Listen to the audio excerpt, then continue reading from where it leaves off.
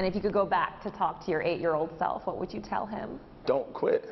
Don't quit. I came close to quitting so many times. I came close to stopping everything so many times.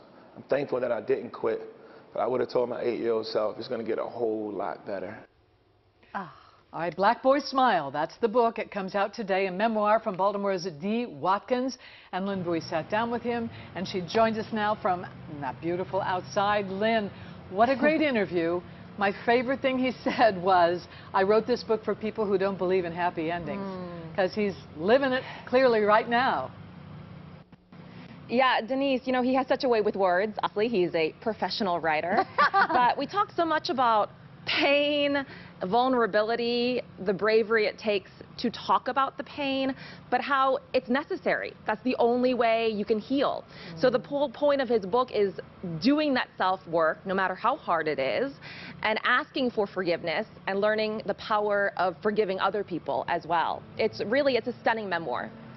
And I love that you talked about how much he loved his wife. I'm dying to read more about that in the book, but can you talk a little bit about maybe how his wife and his daughter changed him? It really transformed him, and he recalled meeting his wife, how the universe kept pushing them together.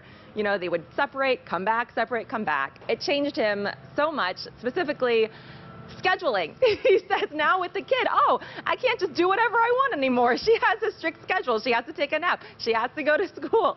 So that's the biggest change. But he also says, and this was so funny, he is the soft one in this situation. His wife is the disciplinarian. She's the one who keeps her on track. She's the one who punishes the daughter. And he's the one who swoops in like, oh, baby, are you okay? I still love you. And he said maybe he'll step up and be the bad guy one day, but he cannot see that happening anytime soon. He is very besotted with his daughter. And well, he should be. I love that he goes back into the schools and that he talks to kids in this city. And he knows what it's like to grow up in some of these rough neighborhoods where finding hope, where finding a belief in yourself is tough.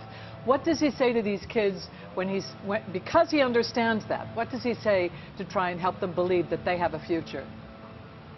That's exactly right, Denise. Like, he wants his story to be the example. You know, he got his happy ending. He found his way to where he is now, and he wants them to know that they can too. He's going to do a mini book tour for this book. He wants to get it in as many schools and to the hands of as many young people as he can. The book tour will be smaller because of the pandemic and, you know, everything getting a little bit complicated right now. And he's also, of course, still busy with TV and movies, becoming the board member at the Parkway Theater. And then he is doing press for his episode of We Own This City, and he's also hosting the official podcast for HBO's We Own This City. Wow. He is still editor-at-large for Salon, and he still teaches at the University of Baltimore. So he is very busy and always giving back. He's living the good life, that's for sure, and well-deserved too. Great interview, Lynn. Can't wait till we can see you in person, which will be soon.